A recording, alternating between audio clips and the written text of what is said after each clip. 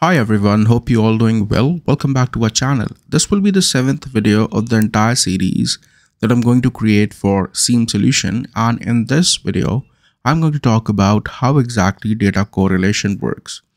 Now if you're watching this series from the beginning, in the last video we have discussed about data normalization and indexing. However, in this particular video we are going to focus on data correlation. Now, when it comes to data correlation, it's one of the most important aspects of a SIEM solution. And this is something which is moreover related to security event management. Now, the reason behind that is because this is the stage where you will derive meaning out of your data that you have collected. Now, this is also a stage where you will perform threat analytics. Now, what do I mean by this? Before I go ahead and explain threat analytics, let me just clarify what is a threat, because there are so many definitions. Everybody has a different understanding altogether. From this playlist perspective, I would like to keep it very simple. In simplest way, any activity which can be responsible for a damage can be termed as a threat. Now, for example, a malicious URL from where malicious content can be downloaded on machines or endpoints of your enterprise is a threat.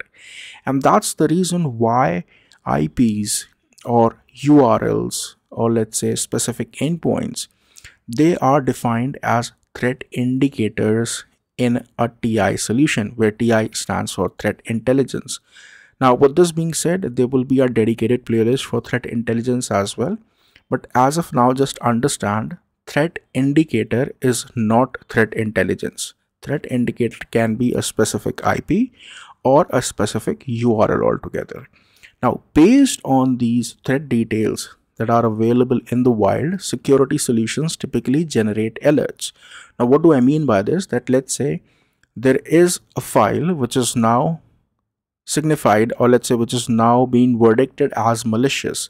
The moment that hash reaches the machine, there will be an alert which will be generated if at all that file exists on a machine. It is that simple. So a threat can be anything that can cause damage.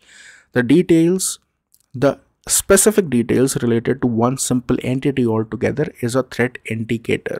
Okay.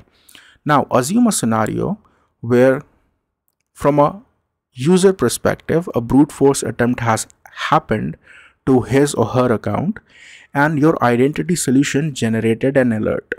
Okay, this alert has reached your SIEM solution, and the SOC analyst is performing respective activities related to identity alert. Then the machine which the user is using was used to access a malicious content which is available on a malicious URL, and then some data exfiltration has happened. Now all the respective security solutions will generate an alert, and this can be a low fidelity or a medium fidelity alert, let's say from a solution standpoint. But if I talk about overall security posture, all these alerts should be combined into an incident. I repeat this again. All these alerts should be combined into an incident, because this is a kind of high fidelity incident for you as an organization. Correct?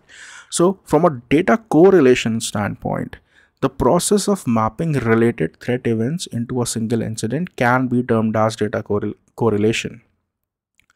Now, there can be different names associated with this process of data correlation. However, in most of the SIEM solutions, this data correlation is done through rules. In Sentinel, KQL is used to perform analytics. Okay, when you will use analytical rule, it will ask you to give the KQL query that you have written. Now based on the query, you will get certain results. Now based on the thresholds that you have set, you will get an alert, right? Similarly, in Splunk you have SPL. Correct? So every solution will have their own naming convention to help you perform deep search and help you perform deep analytics. Now all this is possible because the data which has already been ingested into your SIEM solution, you are just writing queries to combine one or more events into a single incident. Now this rule that you are writing, it can be a generic rule as well. For example, list out all the failed events for a specific account, and if the count is more than 5 in 5 minutes, let's say, or if the count is more than 5 in 1 minute, generate an alert. This is just one of the examples that I'm giving you right now, okay?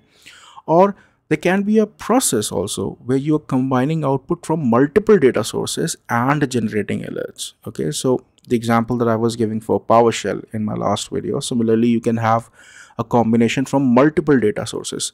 So let's say if there is any alert generated for an identity, and in next 15 minutes there is also an endpoint alert associated with that identity, then raise the severity of the case, or let's say raise the severity of the incident, or let's say combine these two alerts into one single incident and then give it, let's say, a high severity. And I mean, there could be n number of different scenarios, but in a nutshell, data correlation is the actual process where you will mine your data, where you will work with data, where you will derive meaning out of the data. Okay, so this was all about knowing how data correlation works and what is the purpose of data correlation. In the next video, we are going to see how data enrichment works in SIEM Solutions.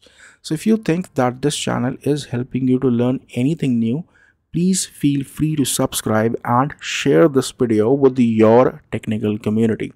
Thank you so much. Thanks for your time.